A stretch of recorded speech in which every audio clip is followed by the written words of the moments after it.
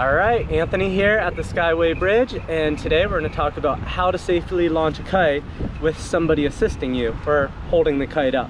What we're going to go through is positioning yourself properly, and we're going to use the kite as a visual point of reference to help you determine how to get or stay crosswind. And then we'll go through the bar, when to hook in, and how to bring the kite up in a very controlled manner. So let's get to it. Sweet. Alright, so let's take a look at the kite on the beach. And you can see that the middle strap, if you get a little closer, points straight downwind.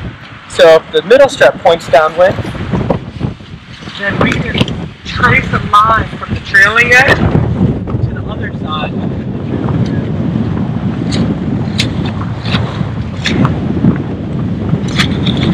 And this way you can determine where crosswind is. So if you're walking out, you want to visualize that line out and you want to stay behind it.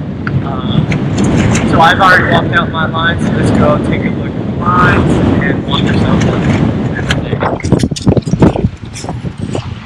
Alright, so I've walked out my lines downwind.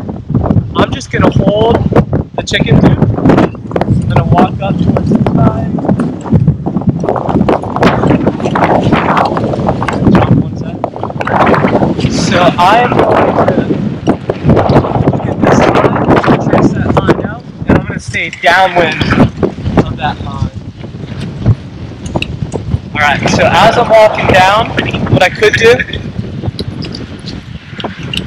I could hook my safety leash up.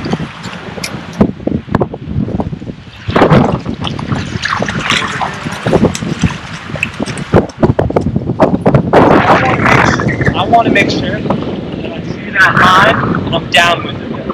So I'll hook in. When he holds the kite up, I'm going to do a safety pre-check before going through the launch procedure. I'll signal him to hold the kite up. Look how I'm not holding on to the bar. So the back of the kite should be fluttering. I'll walk on. Make sure my lines, and I'll continue walking through it.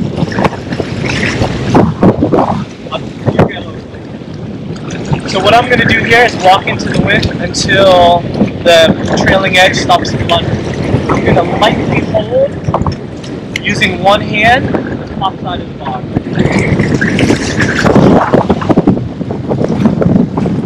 So right about there, stops fluttering. So you can get a little closer. I'm going to balance tension. You can take a look at the bar now.